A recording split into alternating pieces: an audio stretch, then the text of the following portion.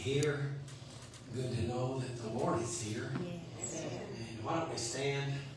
Let's just invite the presence of the Lord. It's so good to have Alexis and PJ with us this morning. And our visitors.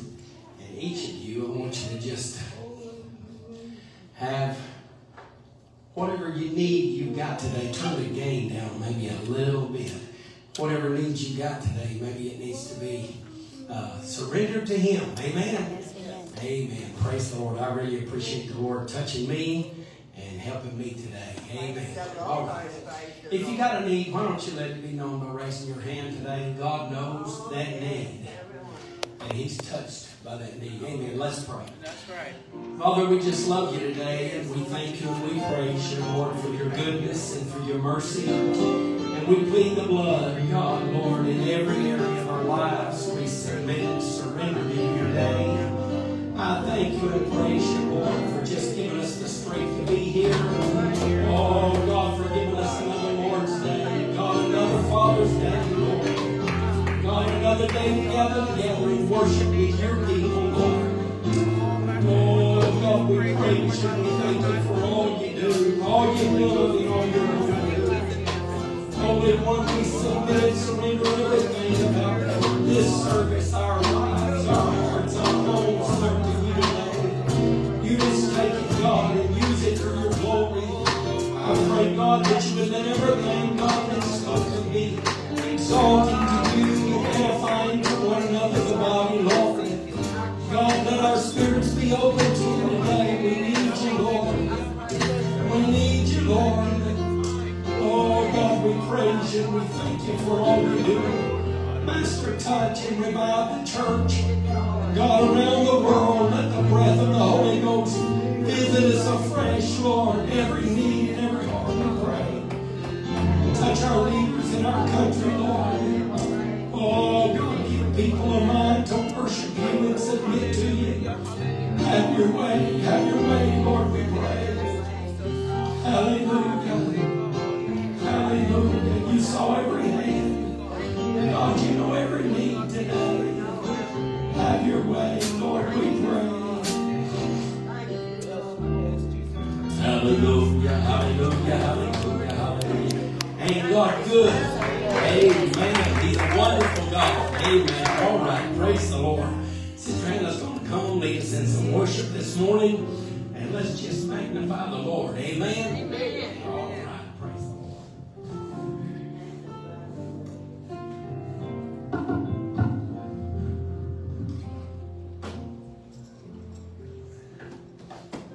Page 110.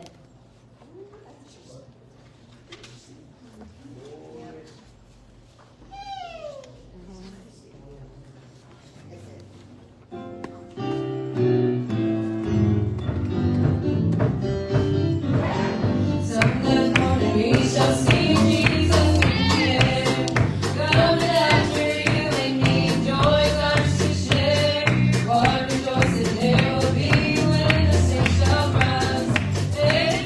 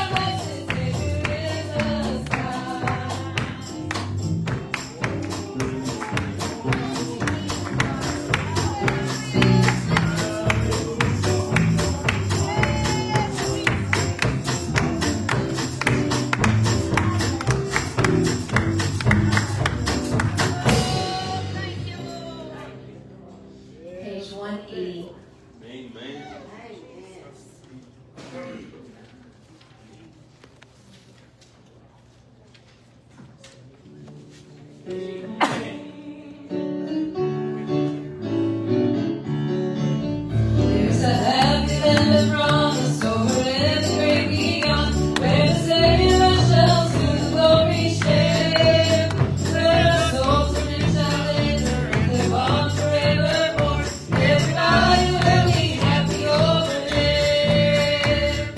Everybody will be happy over there. We will shout and sing God's praise. Everybody will be happy over there. Brothers, fathers, sisters, brothers, we'll be singing round the throne, and let no one ever know the care. And the Christians of all ages will live in royal song. Everybody will be happy over there. Everybody will be happy over there. We will shout and sing God's praise. Everybody will be happy over there. Brothers, sisters, brothers, we'll be singing round the throne, and let no one ever know the care. And the Christians of all ages will live in royal song. Everybody will be happy over there. Everybody will be happy over there.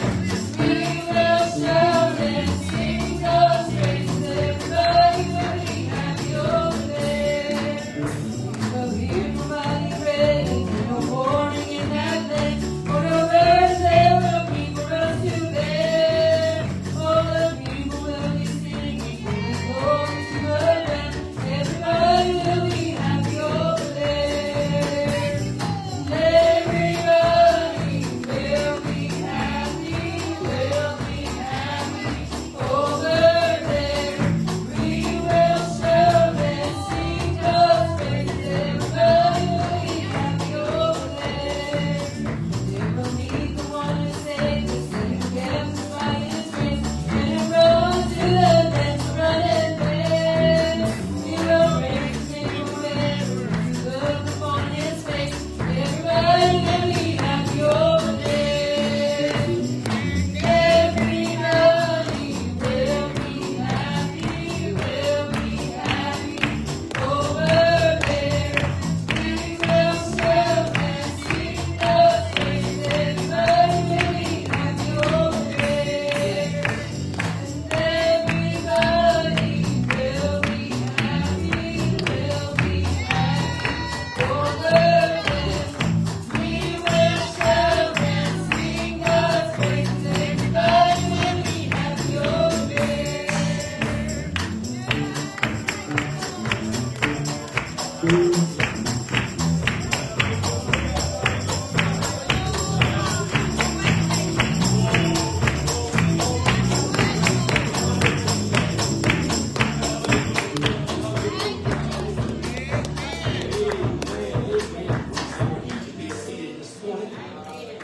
Again, thank you for giving me for being a couple of minutes late.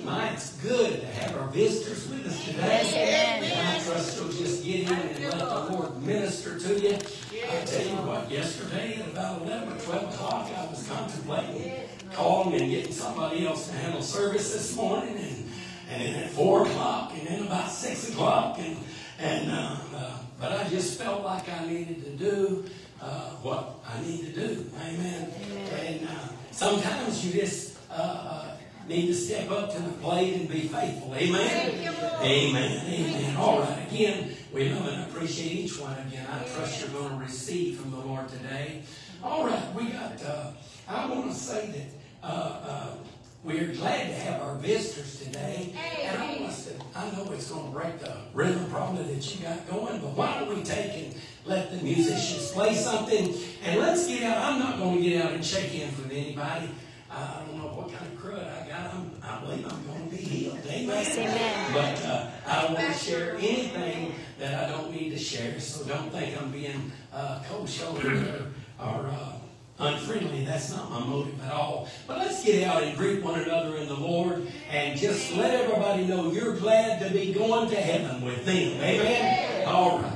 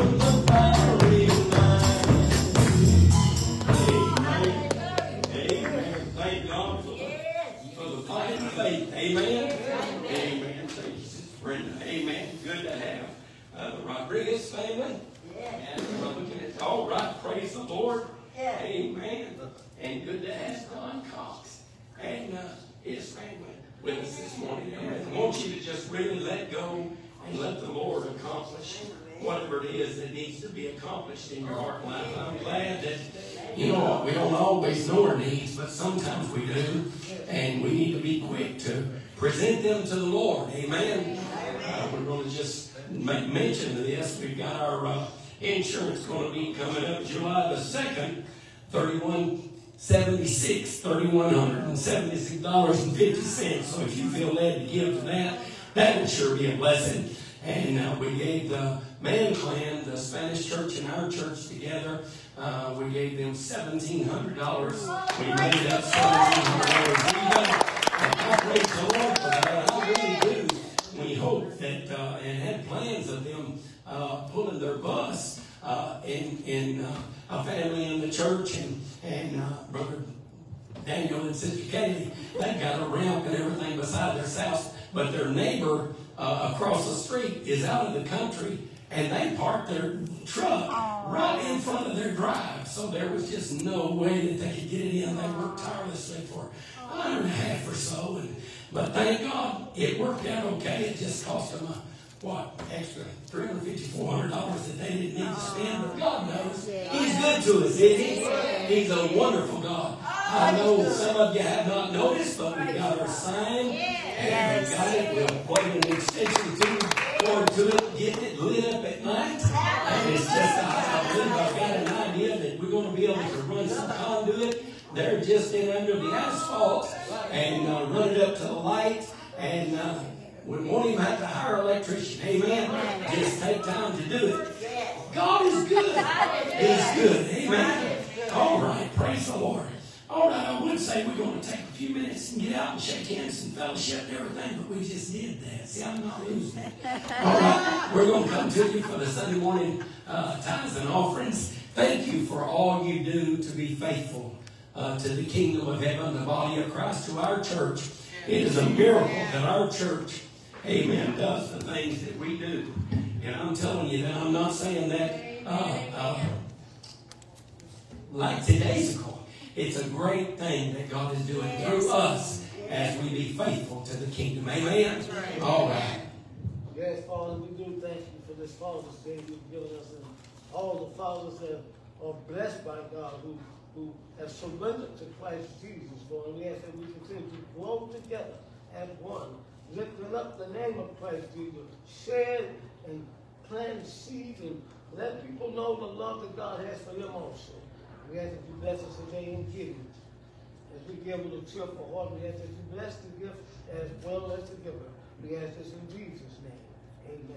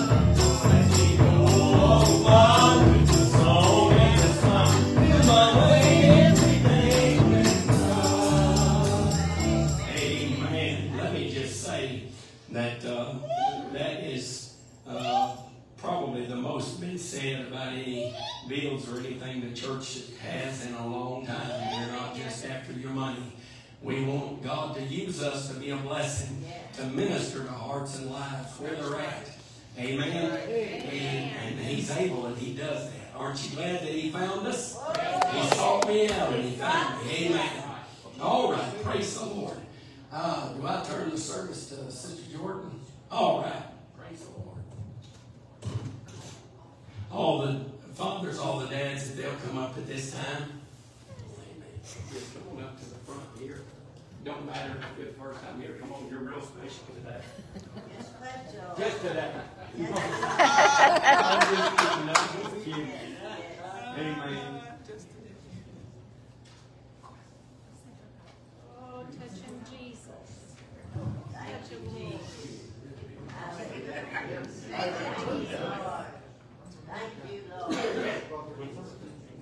Well, I'd like to wish all of you dads happy Father's Day from Harness Time. And I was, praying, Lord, what can I say to really inspire the fathers today? And I really don't know what to say except that we have a Heavenly Father who was the best example of a father that we could imagine. I thought about the prodigal son and how when he was lost and he was out, the dad, he stood there watching and waiting for that son to come back.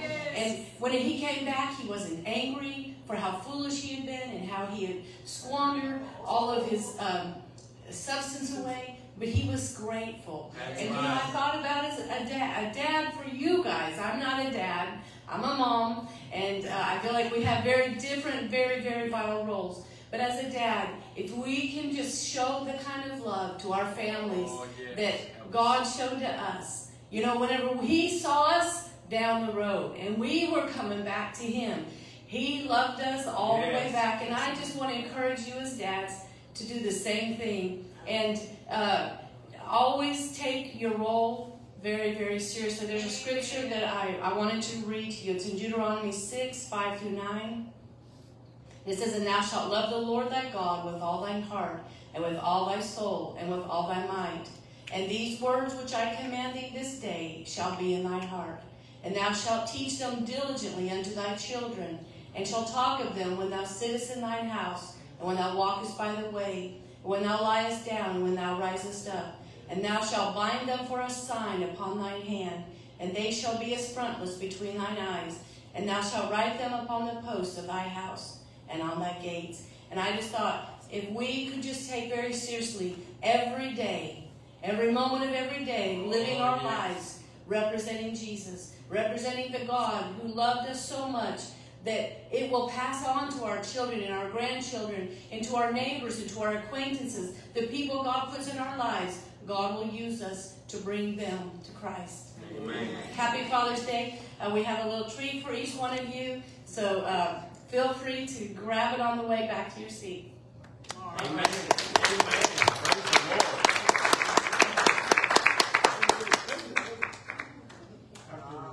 Amen. Praise the Lord. I appreciate God and thank God for the institution of the home. And God ordained, and I want you to know it's never been in under more assault, thank you, Brother, than it is today, probably, definitely not in the last several hundred years. And the home is something worth fighting for, amen? Amen. But I remember back in the 70s, I believe it was, there was a slogan that was kind of going around. It was talking about the dumbing down of the dads in the home, the dumbing down, and the commercials were in that light and everything, and it just tried to make the dad look like an imbecile, you know what I mean, like he couldn't think and didn't know what to do. But I want you to know, dads fight a fight, amen, for the families. And if you ever wonder why you're under attack, it's because God is doing something through you to benefit the body of Christ. Whether it be your home, your family, your neighbors, your acquaintances, whatever, God is using you to be His hands extended for His glory. Amen? Amen. All right. Praise the Lord. Have I forgotten anything? Brother Donovan. Well, can we anoint and pray for you before you get Yes. started? Amen. I really appreciate that. Amen. Amen.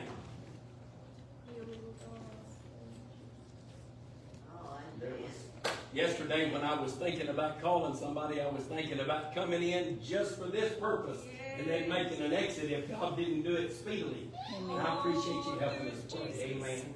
That's right. Amen. Hallelujah, Lord. Can you stand to your feet and let's pray for Pastor? Amen. Oh God, our Heavenly Father. Oh God, this day, oh God, we need your healing power, oh God. Demonstrate to us, oh God, your power today. Come down, oh God, with your kind of glory and touch of life. Remove whatever is here, oh God, and let it be your servant, oh God. Tell us what you need to tell us today. In Jesus' name we pray. And we'll receive this.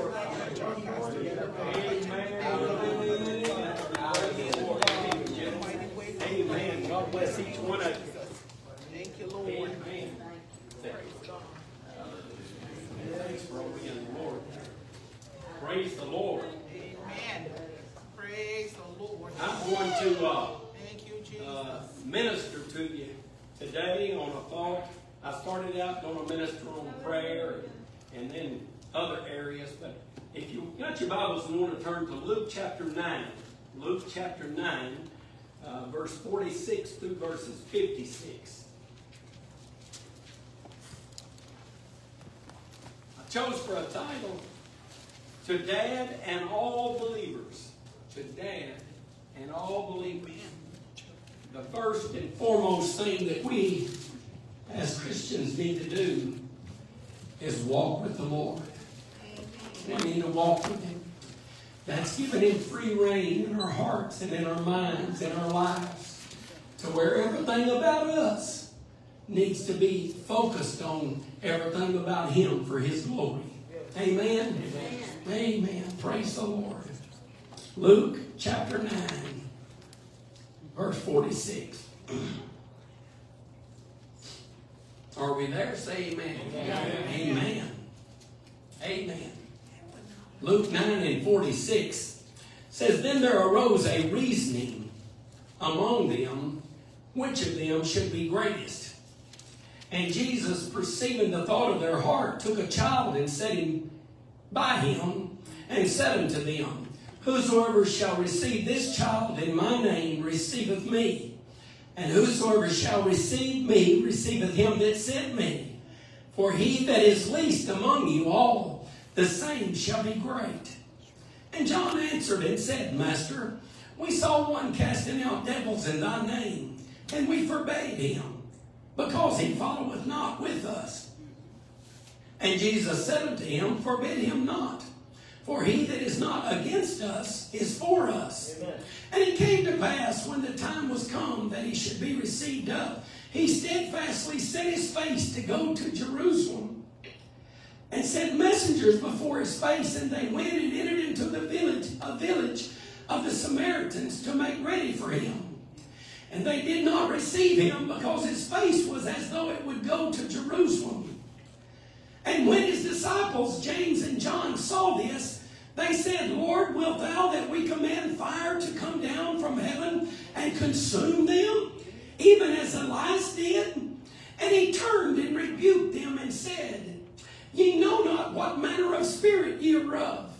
For the Son of Man is not come to destroy men's lives, but to save them. And they went to another village. Amen. Amen. Praise the Lord. I'm going to ask Andrew, if he will, to just ask God to just anoint this vessel and all of our ears, that we can hear individually what God wants to speak to us today. Thank you, Heavenly Father, for your goodness to us. Thank you, Lord, for getting us all here. Lord, thank you for your kindness and your faithfulness. Lord, I'm asking that you would anoint our pastor to preach the word this morning. God, that you would anoint our hearts, Lord, to receive it, our ears to hear it. God, that you would anoint us to deliver this word in our lives. Lord, I pray that you would speak to us, convict our hearts, exhort us where we need the exhortation. We pray in Jesus' name. Amen. Amen. Amen. Praise the Lord. You can be seated this morning. I guess the thing that led up mostly to this thought, this week I was watching a YouTube video. I think it was Carter Conlon preaching it. But anyway, there was a short that come on in one of the deals there, and it was, I've never seen any of the, other than the Ten Commandments. I saw that when I was a kid. But there was a short excerpt from the movie, I guess, about Jesus and his disciples.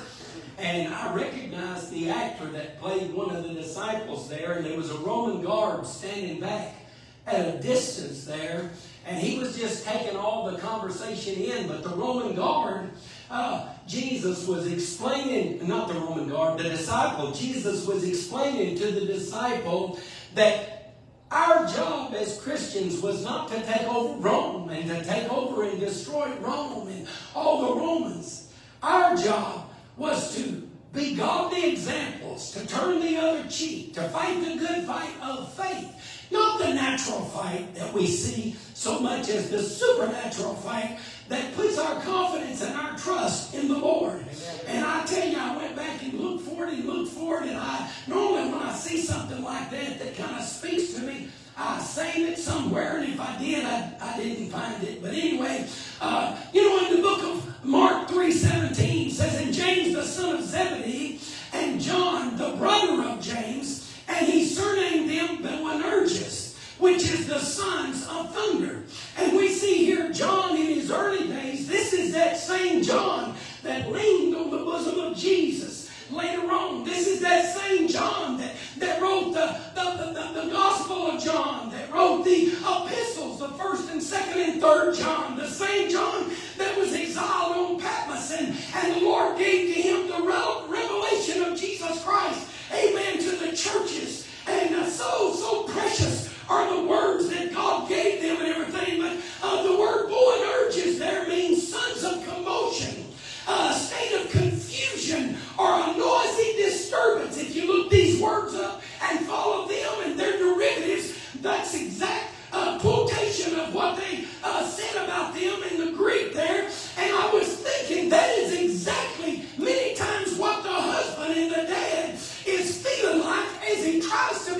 faithful to fight the good fight of faith, to serve the Lord faithfully, to be an encouragement to the home. Not necessarily so much just in my home, especially not currently. All of my kids are grown, and so I don't have the little things pitter-patter going on that I used to. But yesterday, Kay and my wife worked from about 12 o'clock till Kim was cleaning up at 9 o'clock last night, the kitchen and everything, just to make cupcakes. I mean, there's so many things, so many hindrances, so many distractions in the world we live in today. It seems like that it's everything you go to do, it turns out to be a fight many times. But I want you to know it's a fight that's worth fighting for. It's a fight that's worth being faithful for. Casting all of our care upon Him, for He careth for us. Amen. My heart, I don't know why, and I'm not trying to embarrass anyone, but Brother Marcus, he's pulling out Tuesday, going to Florida for a few weeks, and I tell you, I'm just thinking there went not my heart with you. You know what I mean? I want God's protection and God's grace to be upon him, but I'm telling you, brother, God can handle it. God can do it. God can minister. But as God ministers to you and I, He tries to give us the discernment to be led by the Spirit. So we need to be under authority. Amen. We need to be sensitive to what God is trying to do in our lives. Many times when we really don't understand what the Lord is trying to do.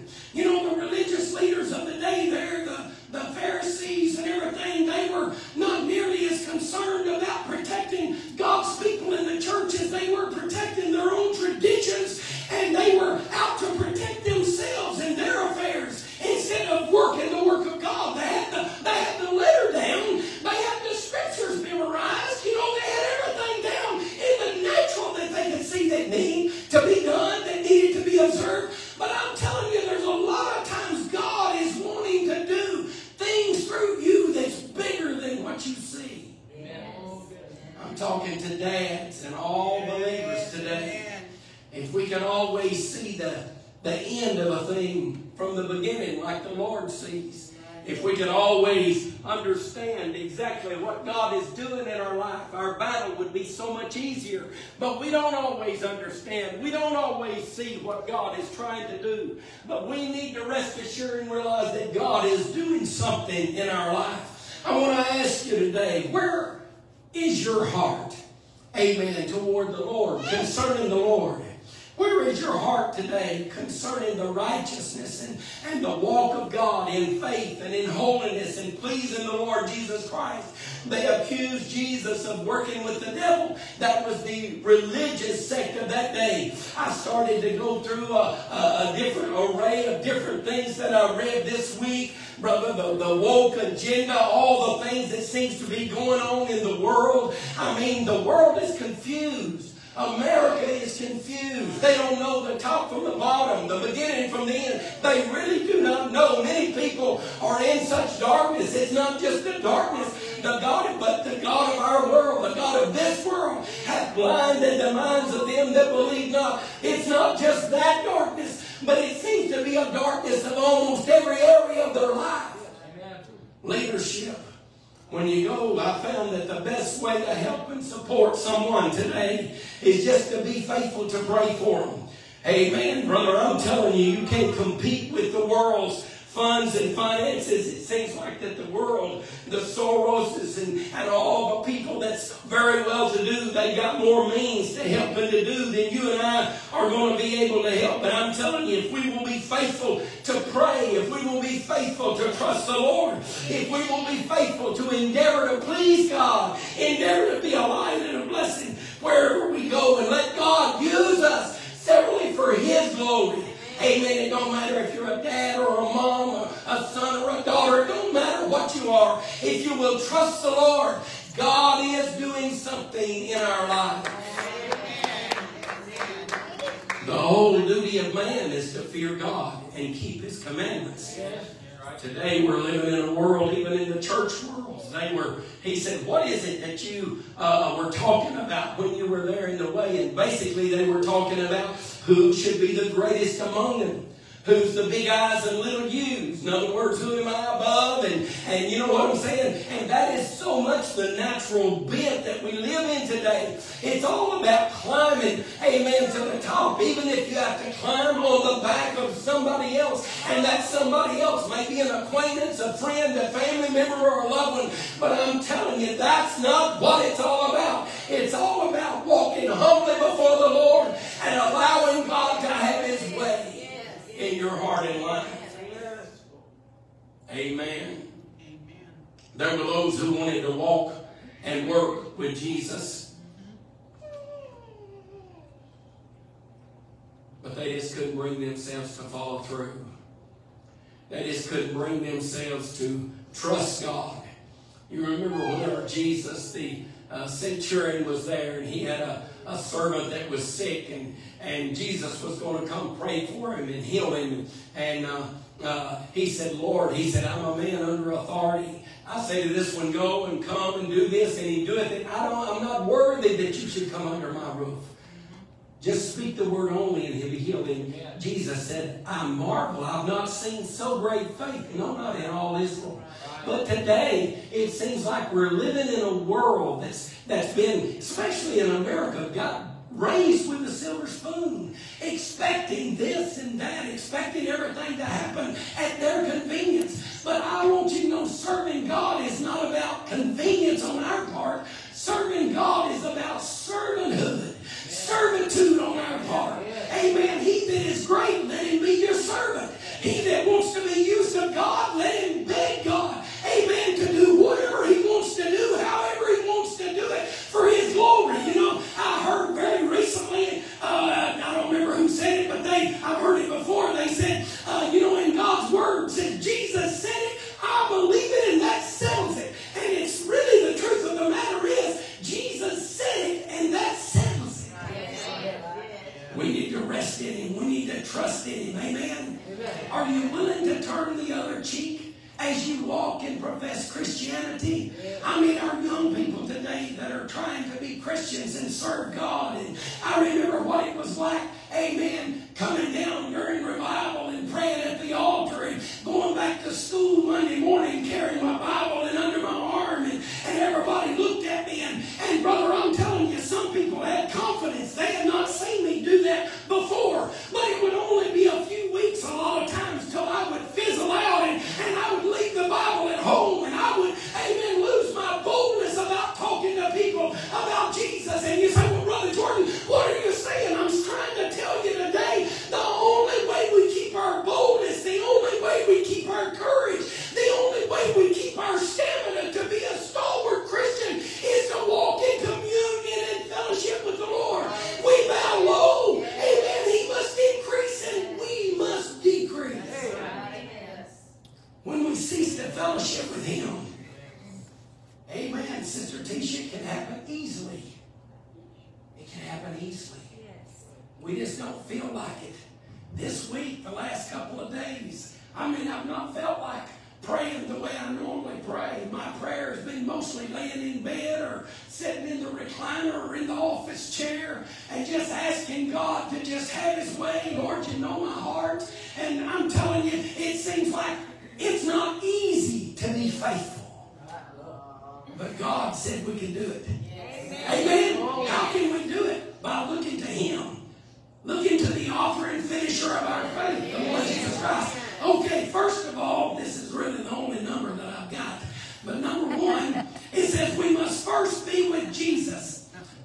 A man, a person, under authority.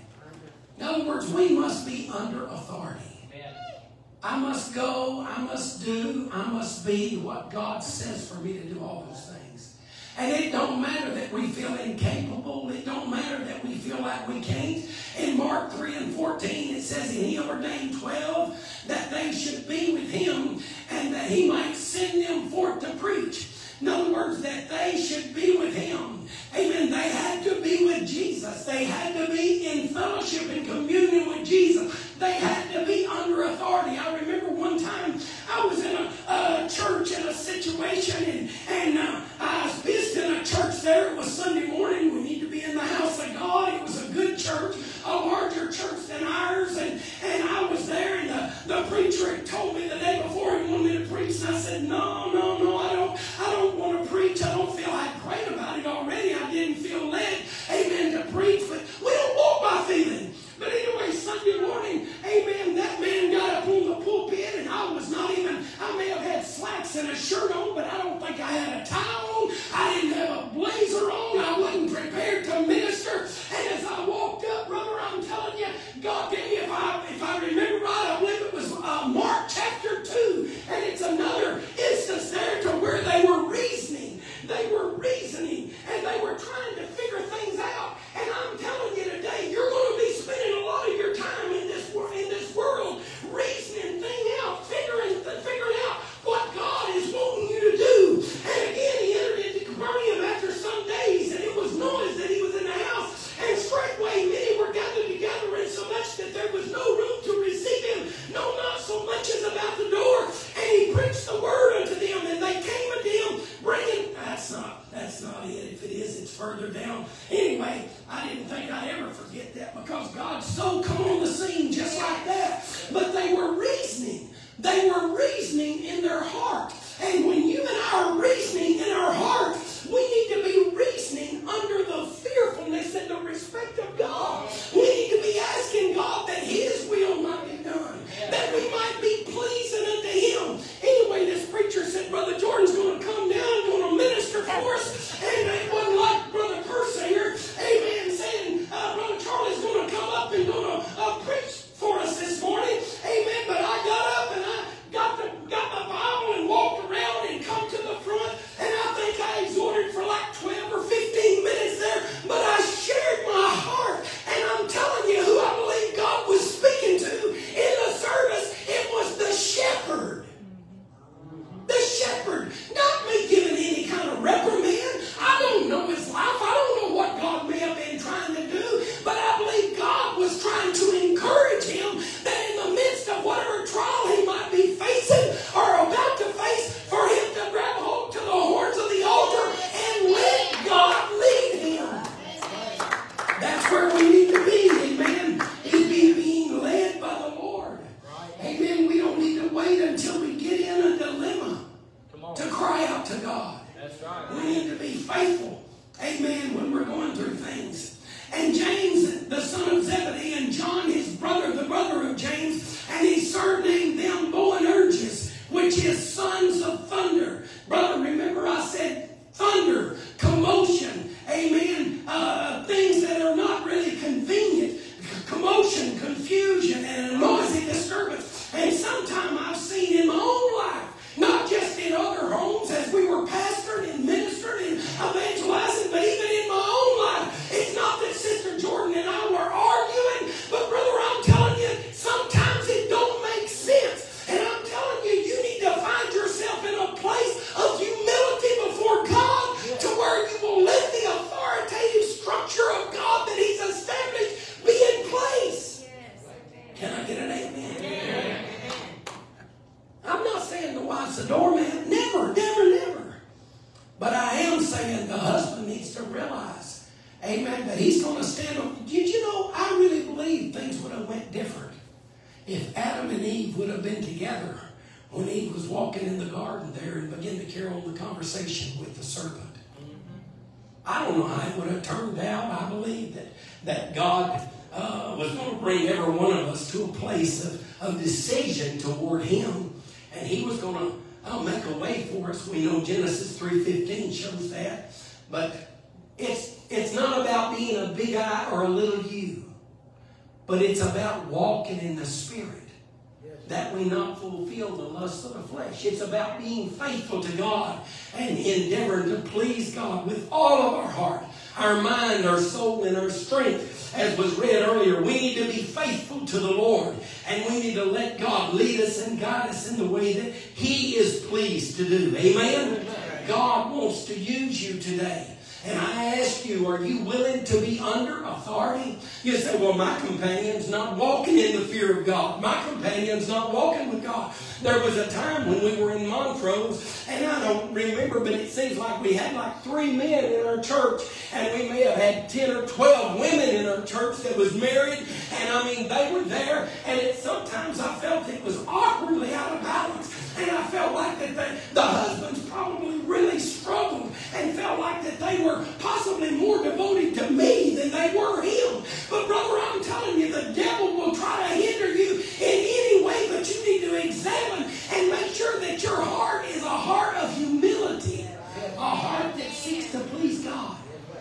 My heartbeat was to elevate those husbands, to minister and to try to encourage them, amen, to make the tough choices. Forget all the noise. Forget all the commotion. And be faithful to what you believe God wants you to be and do. Amen. John, this son of Boanerges, says, shall we call fire down out of heaven and consume them? Now you notice he was asking Jesus, should we call fire down out of heaven? Not fire down out of hell. Or fire up out of hell.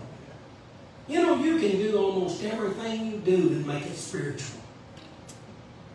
You know what I'm saying? I mean, Elijah called fire down. We know. But I'm telling you, I believe that as I was reading this chapter, we are too quick to shake the dust off of our feet concerning people's hearts and lives. Just because they don't look like us or act like us or don't greet us in the way that we feel we need to be greeted. We need to be careful. Many times I was thinking, and I'm going to be picking on my son this morning, but I was thinking back before he became a plumber, and you know, he was working in and out, and when he's there, he just wasn't as confident perhaps as he may feel he is now. But when he was there, after just a few weeks or a few months, I don't remember what it was, brother, I'm telling you, God used him to be a light. He was able to lead different people to the Lord. Brother Jerry, Brother Juan. I mean, some of them that have come to church, and we've been able to minister to the men that are going on for the Lord, as far as I know today, and love God. Amen. Then when he moved on from there, amen, he went to the other place, Tom's, and he was there and everything. And there's people that I believe, one young man comes to my mind, he had graduated from Bible college with a degree, but he wasn't really living what he knew in his heart and mind. He wasn't really dedicated to that point. And through the daily, amen, communication and talking and not beating him over the head and badgering him or bashing him, but he was encouraged to fight the good fight of faith and wound up marrying a good godly woman, amen, and is serving God and faithful to God's house today. But I'm telling you, it's important for us to keep a tear. Keep a heartbeat for the lost. Care for the dying. I've heard preachers over the years say, as you go home today, go home with someone upon your heart. And take that person before the Lord on a regular basis until God brings them, amen, to Him in complete surrenderance. Amen. We don't need to just disagree with somebody just because we know better. We don't need to just take and do something just because we don't like who's presenting what they're wanting to do, something they've done. They've damaged their reputation. They've done this or that. I'm telling you, John faced his own trials in life. When he was there, shall I call fire out of heaven? No, brother. He was reprimanded of the Lord, and he was told, you don't know what spirit you are of. We need to examine and be sensitive to what spirit we're of. It don't matter how good we live this life. We're going to go down to the end, toward the end of our road, and there's going to be a lot of instances that we wish we could have done it different. I wish I would have made different choices.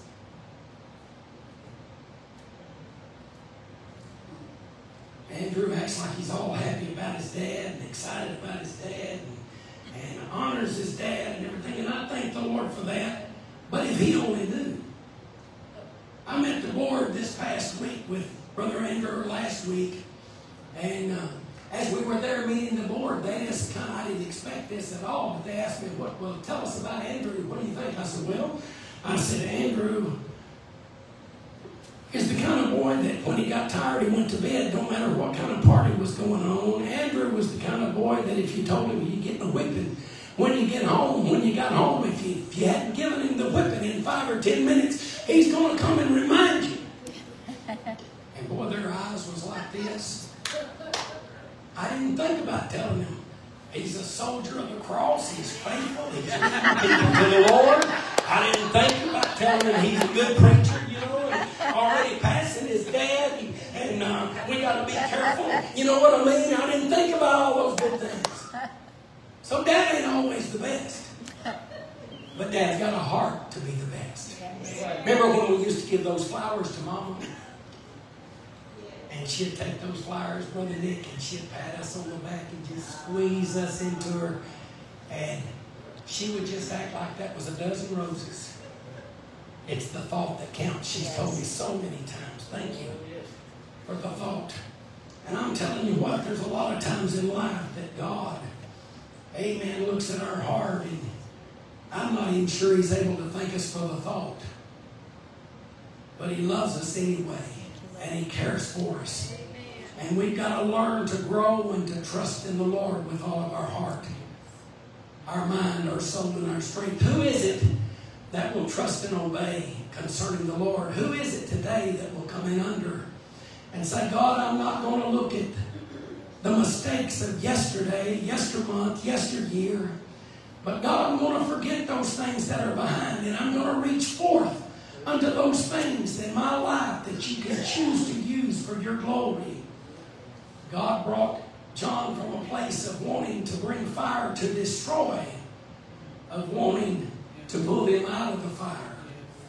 And I'm telling you, a lot of times when there's people that are getting on your nerves, have you ever noticed that sometimes, a lot of times in my life, I've noticed that it's the people that I have been praying for, whether it was at work or whether it was, an acquaintance or whatever, and I have been praying, God, give me an opportunity to minister to them. God, some way open their eyes and let them see their need of you, Lord, that they have a desire not just to be in church, but a desire, Lord, to walk in communion and fellowship with you. Yes. And then right before you have opportunity to be an inspiration to them and maybe even pray for them, something happened and they do something that upsets you, and you get out of the spirit and into the flesh. How many times has that been me? To where if I could have only stayed spiritual, I believe I could have maybe had them, amen, for the Lord that day. And sometimes it was months later, and sometimes it didn't even happen. And I believe sometimes it was because I was not willing to be used of God in a way God desired me to be used. And God wants us to yield to Him. Amen? In Mark 3:33, He answered them saying, Who is my mother and my brethren? And He looked round about on them which sat about Him and said, Behold, my mother and my brethren, for whosoever shall do the will of God, the same is my brother and my sister and mother. What He's saying is that they told Him, Master, your mother and brethren are without waiting for you. They want to talk to you. Jesus was saying, I have things that are really more important than are you going to be home for dinner. I have things that are more important than the natural. I have the supernatural that I'm dealing with, and I must be about my Father's business, He said. Amen. And there arose a reasoning among them, which of them should be greatest, a doubtful and disputing consideration. And I believe it's very possible, and I've never even thought about this way, to this extent, but in reading and looking at the words and everything, I believe there was very possibly even some jealousy or some contention among the disciples, the apostles, because they were young and very early on in ministry. And Jesus, perceiving the thought of their heart, took a child, told them they must come as a little child. A little child's not perfect. But if you ever noticed anything about a little child can be upset with somebody they're playing with. You take their toy or they take their toy or whatever, they can be upset. And it's just moments until they're back as if it had never happened. And they're loving them again and being a friend to them again. Verse 49, and John answered and said, Master, we saw one casting out devils in thy name, and we forbade him, because he followeth not with us. And Jesus said unto him, Forbid him not, for he that is not against us is for us. I think a lot of times if we as husbands and we as companions, amen, and we as leaders, we as friends, if we could take and when the devil, the accuser, comes, you know, the devil is so quick to get us to begin to nitpick at one another. Whether it be at job or at school or church or wherever. The devil wants us to find fault. The devil wants us to try to figure this out and that out. And you know, some of this stuff, it's not really for us to know the reason. It's not really for us to understand it all right then. And thank the Lord, nothing's coming to my mind. But what I'm trying to tell you is, if you will always, my wife used to say with our kids, and even to me sometimes, now replace that with 3 good thoughts. Replace that negative thought with 3 good thoughts. Amen. And sometimes she might have said 5 good thoughts. But we need to forbid them not.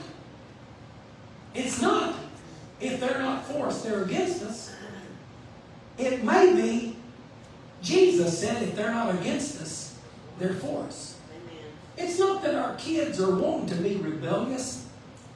They're just trying to do their thing. Amen. One person said it's not that they're really for you or against you. They're just for themselves. At that time, they're just looking out for numero uno. They're just wanting to do what they want to do. They've not really considered the depth of whether it's rebellious or whether it's independence or whether it's right or wrong. Sure, there's pleasure in sin for a season, a little bit of good time. But don't let that little bit of good time do damage in your heart and life. Ask God to protect you, to put an hedge of protection around about you to where, amen, when you get in that place or that predicament and people are around you, it's almost like a hula hoop there that my granddaughters have and play with. Brother, step off into that hula hoop and say, God, protect me. Let me discern if anybody's got any ill motive toward me. Protect me. God, don't let me think this person's my friend if they're my foe. And God, don't let me be tricked up to think they're my foe if your plan and your heartbeat is for them to be my friend. Oh, but God, help me as a dad, help me as a Christian, help me as a believer, oh man, woman, boy, or girl, to walk in fellowship and communion with you, trusting that you're going to do something, whether I can see it or understand it or not. Keep me safe, O Lord, in the palm of your hand. And they did not receive him because his face was as though he would go to Jerusalem. This is talking about Jesus. And when his disciples, James and John, saw this, they said, Lord, wilt thou that we command fire to come down from heaven and consume them, even as Elias did? And he turned and rebuked them. Whenever the Lord reprimands you, whenever the Lord speaks to your heart and you feel that God has disciplined you or God has checked you, you need to rejoice and thank God for that. Amen. In everything, give thanks. Thank God he chastens, he disciplines, he corrects, he instructs those that he loves. He said, and this was in the Bible before it was a curse word. He said, if the Lord chastens you not, then are you not sons, but you're bastards. You're illegitimate children. Brother, I'm talking about we're not illegitimate children. Sure, I wasn't born a Jew. Sure, amen. I wasn't born over in Jerusalem or Israel. But brother, I'm telling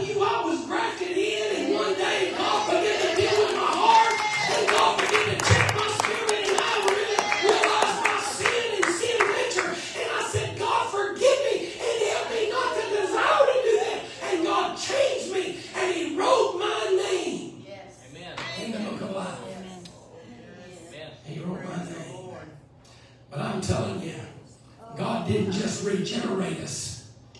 God wants our life to be a life that has a testimony. A life of righteousness, a life of example, to be salt and light for those that are in need round about us. We need to be willing to share the good news. At school, at work, at play, wherever we are, we need to let people know that I'm one of His. And I thank Him for it. Amen? 1 John 3:14 says, as we know that we have passed from death unto life, because we love the brethren. He that loveth not his brother abideth in death. Whosoever hateth his brother is a murderer. And ye know that no murderer hath eternal life abiding in him. Hereby perceive we the love of God, because He laid down His life for us, and we ought to lay down our lives for the brethren. God wants you to lose your life down here. What that means, the Bible says, if you save your life down here, then you'll lose it. If you lose your life down here, then you'll save it. What He's saying is, don't live to where this is your best life now. This is the only hell that you and I will ever go through.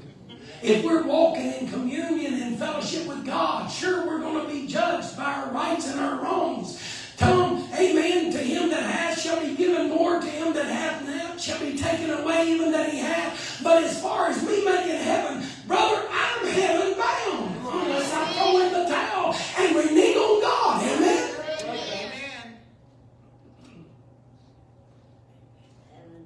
There's more to the power of God than you and I are living today. Amen. Pentecost is not just something that's just dispersed freely without a price. But Pentecost came with a price. Our free land came with a price. How many hundreds of thousands of soldiers died and gave their life for America? This great land, America. Luke 9:1 says, then He called the 12 disciples together and gave them power and authority over all devils and to cure diseases. And He sent them to preach the kingdom of God and to heal the sick.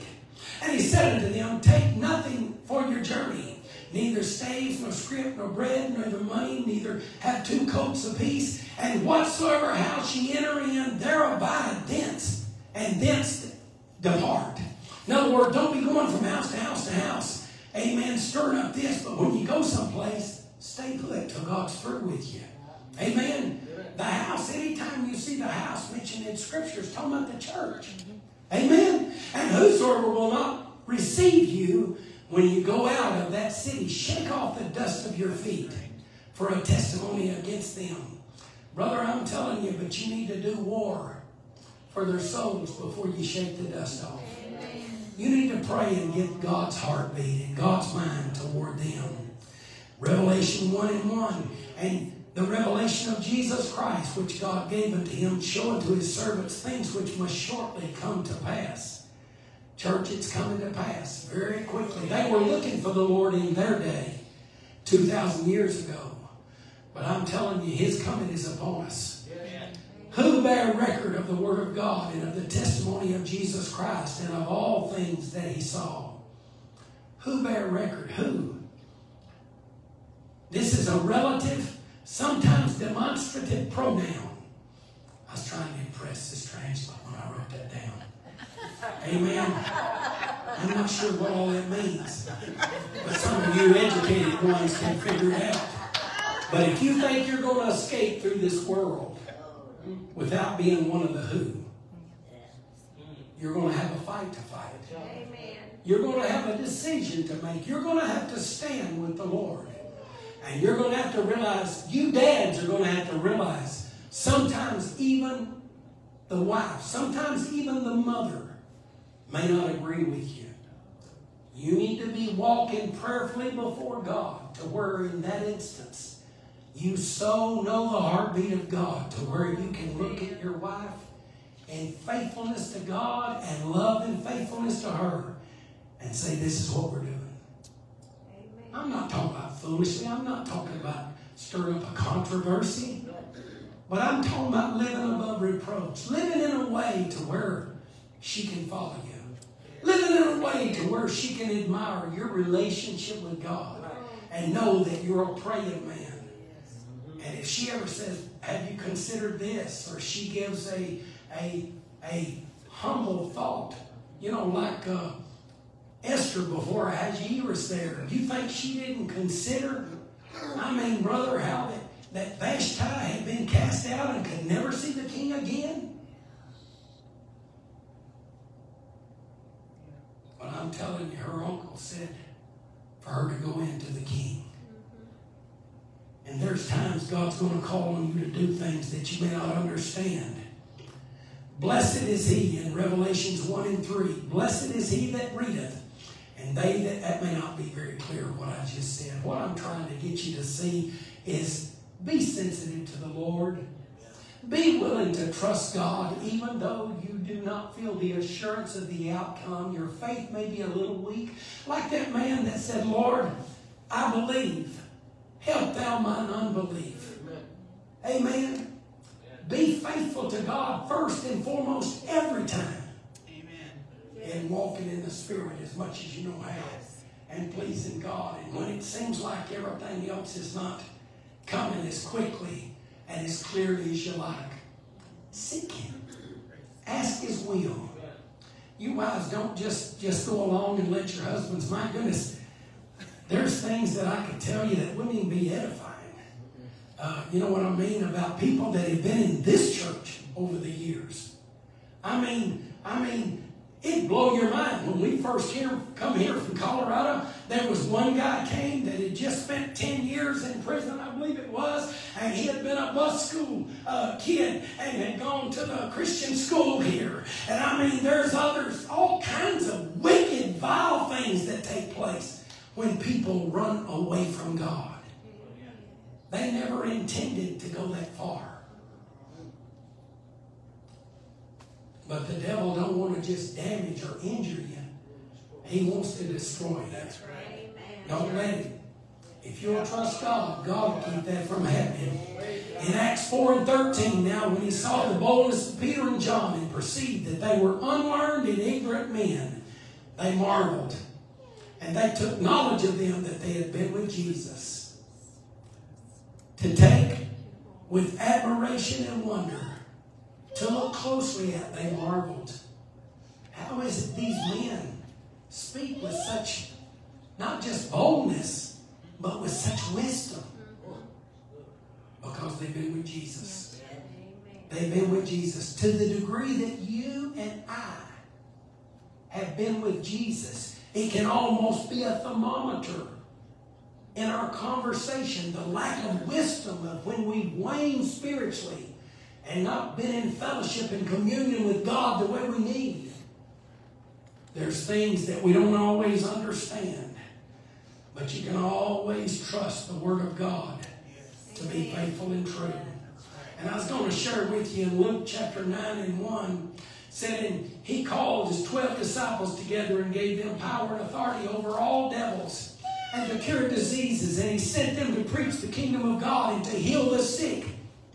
And one commentator said, God gave them power and authority to do it, but they were not able to do it because of their unbelief, because of their lack of communion with God. The devil wants you to think you don't have time to pray. We don't have time not to pray. Amen. We've got to pray. We've got to pray and walk with God. Let God do a sanctifying in our heart, in our life, in our mind, in our will, in our desires. Let God use us. Because God knows when you get somebody on your heart and you begin to pray for them, it's almost like you get yoked up with them spiritually. You know, the Bible says, he that commits adultery with somebody that's not his wife, the two become one flesh. Brother, I'm telling you, when you begin to get yoked up with somebody and God, you see them on the street, you may never see them again. You may not know them. They may be male, female, boy, girl, dad. They may be young or old, is what I'm trying to say, I think. But if God lays them upon your heart to pray for them, you pray for them. And you pray for them, and you pray for them, and you take them before the Lord. Remember the guy at Walmart? That guy that had that World War II cap on, and I've never seen him again. I've never seen him again. And truthfully, I hadn't prayed for him in a month probably. But what I'm trying to tell you is there was weeks or months that I did pray for him. Why? Because God laid him upon my heart. God laid him upon my heart. When God lays somebody upon your heart, you don't know what they may be going through. They may not even know what they may be going through, but they need you to undergird. Brother Joe Bearclough that was just here, missionary to Peru, and we went out to eat after one of the services, and he shared with us how that Brother and Sister James Martin, they were there and they were facing just a horrible atrocity. It was terrible. I mean, there was two men that come that, I don't know if they had a vow to kill, but they were planning on killing Brother Joe that service. And they were hearing gunshots outside the church. And I mean, it was just a wicked, vile time. And when they were there and everything, they went out and they had siphoned the gas out of their car and out of their truck. And they drove the truck, he told, I can't remember how many miles, an hour and a half, they drove the truck with the fuel gauge working and no gas in the tank for an hour and a half until God, they'd go to this road in places Brother Joe had never been before, and they'd turn them around. The National Guard of that country would turn them around. You can't go forward. And they'd get on another road and go and then hit a dead end. And that happened 3 or 4 times, I think. And he said, I was lost and didn't have a clue where I was, whether I was north, south, east, or west. Had never been there before. He was distraught. His wife and kids were in the truck. And he just began to drive. And he said from that moment, he said he drove straight to his house. And God protected him and got home and looked on the email, and there was an email from the Martins. Said, we don't know what you're going through, but we told God it was such a heavy burden.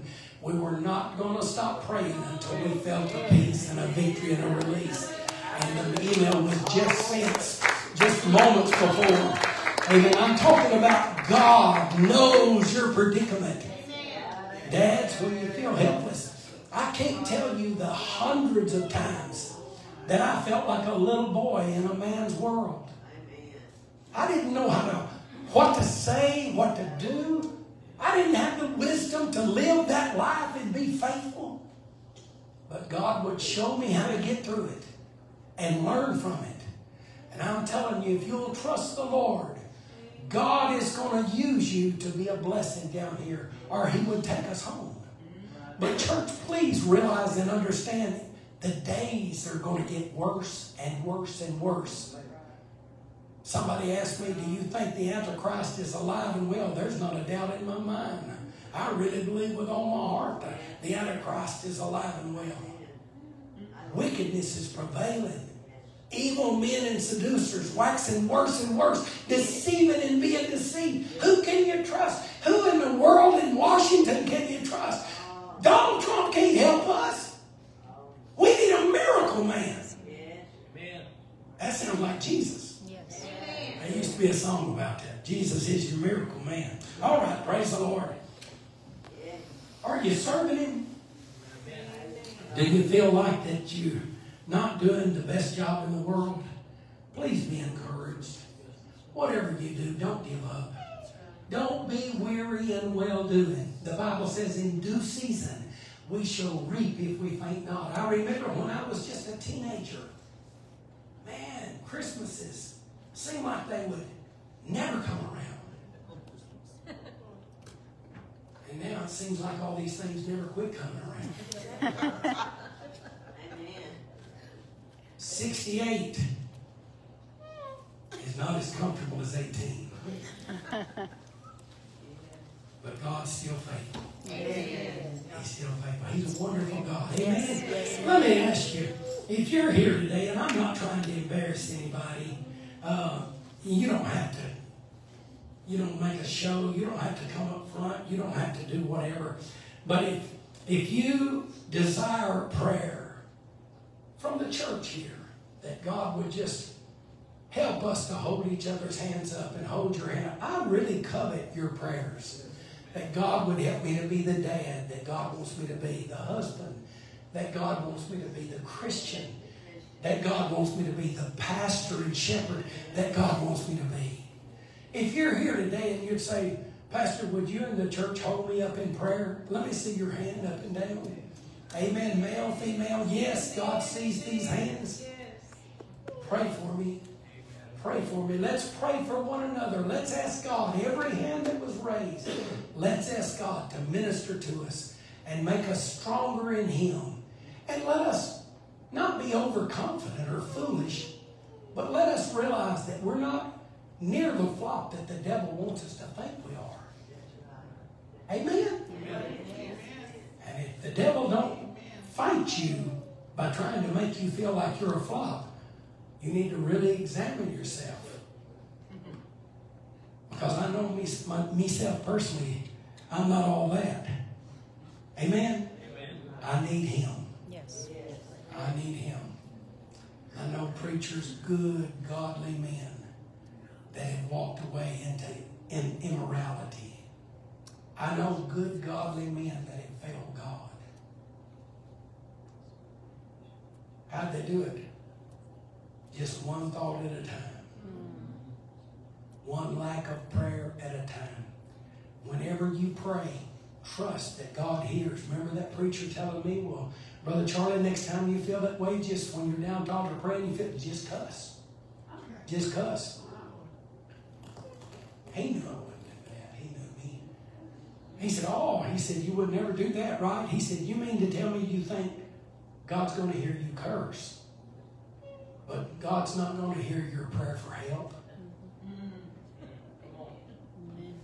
When a son asks a fish, he don't get a scorpion. One of the hardest things that I remember doing in a long time. Yesterday, I just didn't know if I was even going to be able to be in church today. I felt horrible. And our grandson was over there while they were cooking. And I'm telling you, I just wanted to pick him up and hold him. But I couldn't. It would have been foolish in the natural. And I'm telling you, if God shows you that something is foolish or there's a caution there, steer clear of it. Brother Marcus, whenever he goes to Florida, don't dare go against the will of God, the Spirit of God. If God tells you to do something, you do it. If God don't tell you, amen. Ask God to give these girls or whoever is going to be responsible quadruple wisdom. Amen? Praise the Lord. Would you stand this morning? Y'all been so precious and so attentive, and I appreciate you putting up with me, my voice, my being late. Do you realize that we could be home before we even walk out these doors today? Amen. Wouldn't it be wonderful? He's going to come get us. But since we're here, let's be His hands extended to try to help somebody serve the Lord and enjoy the joy of the Lord that we enjoy as Christians. Amen? Amen. Praise the Lord. If you're here and you don't know the Lord and you want to know Him, please, the altars are always open. Find a place to pray, and we'll be glad and happy to pray with you. And you may want to pray and know the Lord fine, but just want to pray. You feel free to do that too. Amen. Amen. Praise the Lord. Praise the Lord. Father, we love you today. God, we thank you, Lord, and we need you to help us day by day, Lord, to walk in your will, to be pleasing to you, to be sensitive to your leading. God, we don't know how to go out or come in, Lord. Oh, show us how to be faithful. God, show us, Lord, how to not listen to the enemy, to realize that our adversary, the devil, goes about as a roaring lion, seeking whom he may devour. But God, let us realize, Lord, that God, he's defeated. Let your word continually come alive in us, and let us be faithful to trust you. I ask you to keep each heart and each mind and spirit that's here today. We surrender to you, Lord. We yield to you, Lord, today, and we ask you to just do what you want to do for your glory, Lord. You're wonderful. We praise you, God, and we thank you. Have your way. Keep your people safe. Oh, God, we thank you. We thank you, God. Revive our hearts. God, as we get down to pray, let us feel you afresh, God. Amen. Be praying for the prophecy seminar tonight. Brother Donovan and Michael Smith are going to, the two Smiths, they're going to be ministering on, I believe, the 7th chapter of Revelation, the 4th chapter. 5, 6, and 7 tonight is going to be wonderful. Amen. 5, 6, and 7. Lots of questions are going to be answered, and we're going to learn something that we most likely never heard before. Praise the Lord. Prepared. That's exciting. And let me tell you, that's not just idle smack. These guys have been doing a phenomenal job. They and Sister Jordon. 2 birthdays and 1 anniversary. All right, who are they? Brother McQueen, Sister Hazel Smith, and Brother and Sister Smith's anniversary. All right, so let's sing a happy birthday. Sister Hannah.